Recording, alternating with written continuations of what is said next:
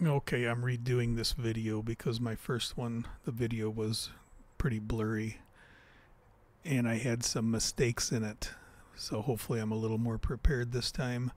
This is for setting up a Stream Deck, any one of the versions of the Stream Deck with Thetis software that controls the Anan radios, the Hermes radios, and so forth. So basically, to start, one of the first things you're going to need is you're going to have to download and install LoopMIDI. This is this app right here. LoopMIDI is basically a virtual MIDI cable. You know, that kind of creates a path in a language where the Stream Deck will communicate with the MIDI function in Thetis. And it works well once I figured it out. It took me quite a few hours, but I was able to figure it out. So seeing as how I seen people using them, but I didn't see no instructions on how to make it work, I thought I might try it. I'm not good at creating these videos, but I think I can do it. So basically the first thing you want to do, like I said, is get LoopMIDI installed. And basically what you have here, you can call these whatever you want. I just went A, B, C, D, E, F. These are sets of MIDI cables. And the reason I have more than one set is, at least with the Stream Deck software, you can only have 16 channels per set of cables, or else they'll, like if you start trying to use the same channel number with different controls, they'll just all duplicate each other. They'll do the same thing, so they conflict. So you can only create up to 16 per set of cables. That's what I've found. All right, so once you get LoopMIDI set up, just like I said, call them whatever you want, but I'm just calling mine A and B to start with. If you only have one set, but right now I've actually got two sets filled up on my personal Stream Deck mappings, so I created E and F just for a test here, just so I can kind of demonstrate how it works. But basically what you would do is you would just call it whatever you want. Say for instance I got EF. I'd do if I needed another set, I would do a G and then just hit plus and it would add it, and then the same thing with F and add it, and that's another pair. Now I've also learned that it's only one way. Normally this would be like from and to, or to and from. I can only make it work from the Stream Deck to Thetis, not the other way around. In other words, if I change a control in Thetis, it doesn't change on the Stream Deck, which is all right. It's not really a big deal. All right, so once you have at least one setup, one cable set, now you're going to have to go over to the Stream Deck software, and right here is my MIDI plugin. If you don't have it already, you have to go up to let's see, this right here up on top. It takes you to the website, which I'll drag into view here from the other monitor, and then you want to click on plugins, and then up at the top you can just type in MIDI. All right, and then this one right here is the one that you want, the MIDI. Looks like the MIDI plug. If you click on it, which I'll do, it's going to show open in Stream Deck. That means I already have it, and it'll just open up in Stream Deck. But if you don't already have it, I believe this will say get. So you just click on it and get it, and it'll set it up in your Stream Deck software. And then that's pretty much it there. If you want to go to let's see here. You want to go to click on the gear and then go to plugins. You'll see MIDI is installed, so you got that, and that'll just show up on the right side over here. All right, so we're going to do a button first. So what I want to do is make sure I have keys highlighted up at top. That shows me all my keys. This is dials. These are the functions for dials, knobs. So what I want here down in the MIDI category, I want control change NRPN. So I'm going to drag that to my button. And NRPN is a non-industry standard numbering, where you can kind of use the numbers the way you want. The industry standard is if it was just a RPN. Different MIDI devices have numbers assigned to them as an industry standard, but what we're doing here isn't. So we're going to use NRPN, which stands for non. All right, so that's the best I can explain it from what I read. I don't claim to know everything about it. So now we got that drug over to our button. Call it what we want, and I think what I'll call it, I'll set it up as a mute. So I'm just going to type whatever you want it to show up in the button. That's what you would just type in there. And there's only so much space unless you make the lettering size, the font size smaller. So I'll just type mute, which is perfect for what I'm doing here. Channel, since this is the first one I'm doing with that set of E&F audio, or I keep saying audio, but MIDI cables, I'll leave it at 1. And then under command, you also have to pick NRPN. And now we got to go down here to the MIDI ports, and we got to make sure that the correct ones are selected. E and F, which is the ones I'm working with now, because my other ones, the other two sets I'm using for my mapped functions that I'm already using. So I just made up another set of cables to start blank from scratch so I can show it.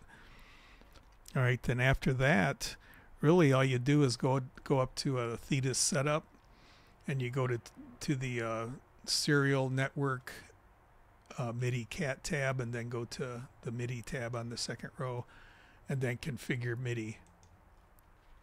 And that opened up off screen, so I'm gonna have to drag it into view here.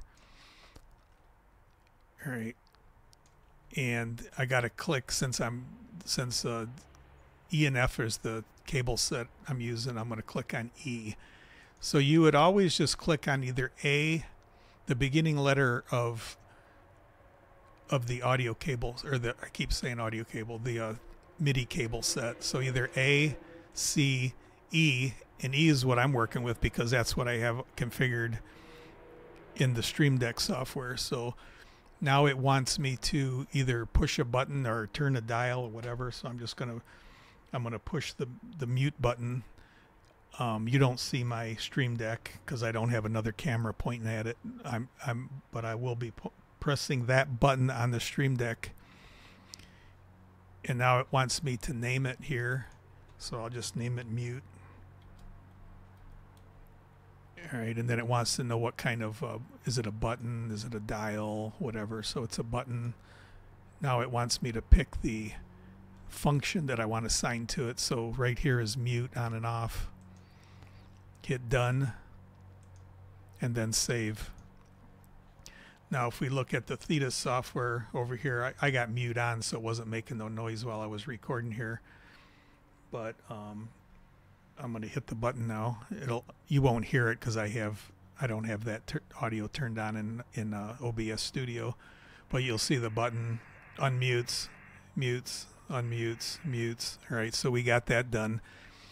So now let's set up a dial here, and we'll go to up at the top. We'll go to dials, and it'll show the functions that you can assign to a knob or dial, whatever. So the one we want is generic MIDI.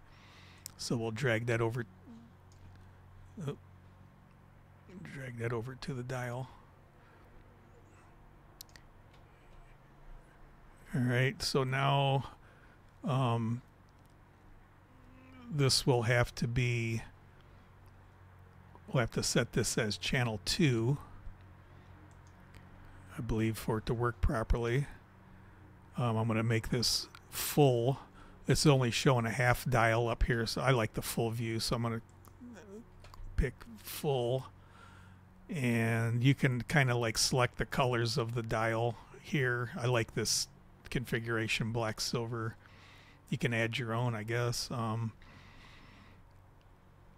then we'll go from, let's see, call it whatever you want it to show on the dial here, or actually here, and on your actual Stream Deck. So let's do a volume. I'll just type vol so it fits on that knob good. And let's see. Okay, vol for volume, value, display, number. Let's make sure our correct MIDI ports are configured here. All right, E and F, that's what we want.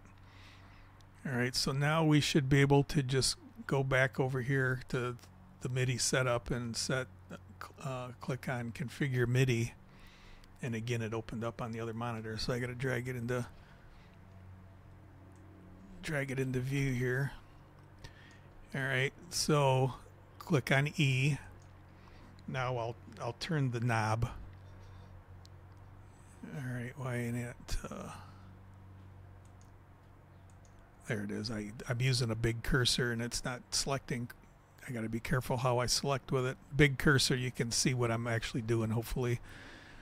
All right, so it wants you to, for like a dial, it wants you to go through the whole range of the dial, maximum, minimum, so it will show the minimum value up here, minimum value 0, maximum 127, which is correct. And then now we'll call it what we want.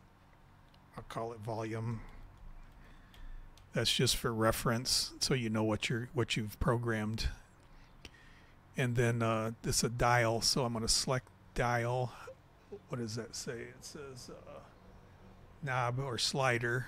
That's the one we want. Now it wants me to pick the correct one, and the one we want is going to be volume for VFOA. Select that, done, and then save. Now if we look over here at the volume and I turn this knob, hopefully it's going to work. And there it goes. It's working, doing what it's supposed to be doing. And that's pretty much all there is to it. You just got to remember to make the channel unique for each function, or else they will conflict with each other. So as you go, no matter whether it's a knob or a button, I believe you got to make it unique. So the next one will be 3, 3, say 4, 5, 6, 7, 8, 9, 10, 11, 12, however you want to do it. You just got to make sure they're unique or they won't work right. If you configure 2 dials for 2 different functions and you have the same channel number, the last one that you programmed will be the function of both of them, and you'll see both dials turn in when you turn one of them.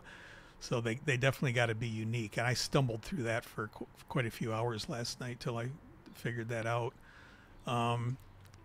You can change icons, select the button, and you can go to Open StreamDeck icon library, and there's actually 3 sets of categories of icons, so you can look through them and see what you got. Like for mute, I think I used not that set. It must have been the last set of them here. For mute, I used this speaker with the slash through it, and then if I set one up for monitor, which I did, I used this one here. And whatever, just you can make your own. You can download different ones, create them, whatever you like. You can change, like it reads mute right in the center. It might kind of get covered up depending on the coloring of what icon that you decide to use. So what I like to do is I like to move my lettering down to the bottom,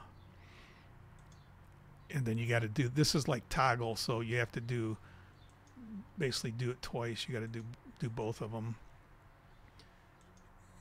All right, so now they're both staying down at the bottom. And same thing with the knob. You can do the same thing with, well, the knob, no, actually I just leave my lettering right in the center of the knob. But I guess I guess you probably could. Nope, you can't even do that, so it's no big deal. But you can change the colors of things. You can change the colors of the number around the knob. There's all kinds of customization. You can figure that out on your own. It isn't too hard. But I'm thinking that's really all there was to it. And you know, you can save, you can export your mapping once you get it all done. You can save it as you go. In case you screw up, you can load that one back up and start from where you left off, you know, and so forth, or even probably even share it.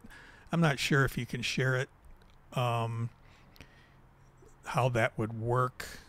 I think you would probably wouldn't be able to share it too easily. The way the process, you got to set it up, share it with somebody else. So I guess that's it. I'll see how this one turns out. Hopefully the video quality is better so you can actually see what I'm doing. And the first video I had my mouse cursor turned off, so it wasn't even showing, and then I made it also bigger in this video. So all right, hopefully that helps anybody looking to do what I'm doing here.